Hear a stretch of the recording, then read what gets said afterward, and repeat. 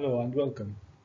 In this video, I will talk about the main idea that I will cover in the Precalculus course for this week. We will start this week by talking about an important identity, which is the double angle identity. We have three double angles identities: sine 2x, cosine 2x, and tan 2x. The first trig identity, which is sine 2x, it's equal to 2 sine x cosine x. We will use the sum identity that we covered in the previous weeks in order to prove this identity. We use this identity if you want to prove any trig identity or equation that has different angles. Also, we will talk about cosine 2x, and we will use the trig sum identity that we covered in the previous week in order to prove the three different forms for this identity. Cosine 2x, it's equal to cosine squared x minus sine squared x, or 2 cosine squared x minus 1, or 1 minus 2 sine squared of x.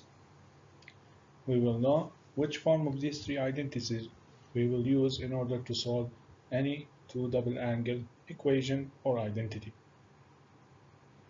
The final one, which is tan 2x, also we will use the sum identity in order to prove the value of tan 2x.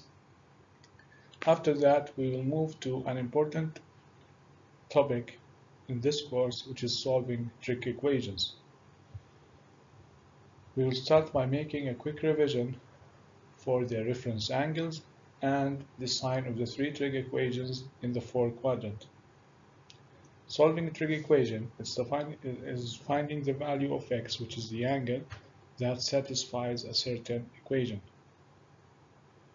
For example, if you want to solve sine squared x plus sine x equals 0.5, or sine 2x plus sine x equals 1, we will use all the ideas that we covered from double angle identity and the Pythagorean trig identity in order to solve any trig equation.